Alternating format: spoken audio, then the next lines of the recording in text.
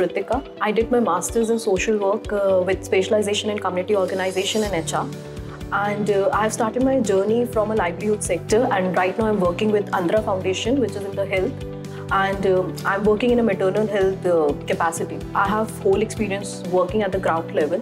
And every time I was like this, how policies have been made, because I have seen the real, how they are implemented at the ground level. And I'm always curious about it. And when I get to know about this program in Lokneeti for the working professionals, I just roll into that. My individual goal is that I want to work in the health sector more like intensively while working on the ground level. These are very small steps.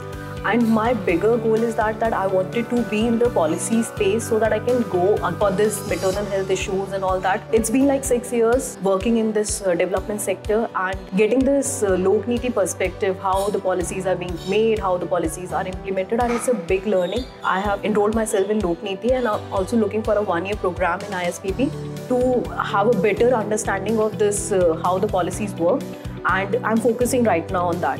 So the best part is that during the pandemic also I've enrolled in various online courses.